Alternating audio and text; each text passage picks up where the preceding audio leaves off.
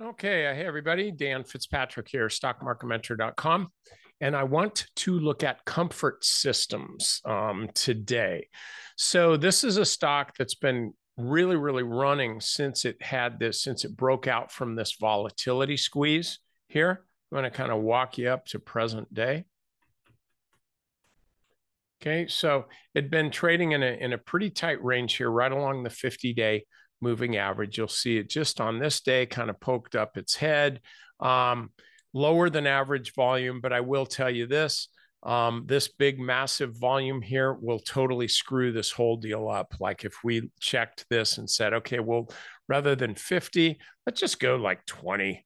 Let's see, okay, suddenly this is better. So it just actually kind of breaks out on average volume, maybe just a little bit below that, whatever's reasonable, right?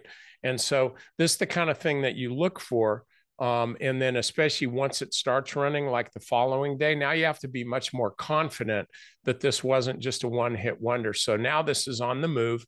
You want to be confident in holding this stock while it walks along the upper band. Okay, so now we're in February. I'm going to take us all the way up. So this thing keeps going. And again, it started right here. Even the following day when it got really obvious, it was such a powerful move that you could just stay long the stock. All right. Well, so now here we are into April, where it peaked here, came back to test, and it's just drifting sideways, right? But it's still holding. It's holding this area here. So this sideways consolidation is a good thing. It's a healthy thing. Particularly then when it tests the 50-day moving average and passes that test. In other words, okay, we look and say, all right, healthy consolidation after this type thing. If you really want to get goofy, you could say, gosh, it's squeezing just like it did here. No, it's really not. But I would get what you're looking at. It's not a squeeze. It's just consolidation. And then the stock's here. Now, where are we? We're just a couple weeks ago, stocks holding, and then boom, breaks out here. So what am I looking at now? I'm looking at a stock that's been going up really for 3 straight days. You could look and say, well, actually 5.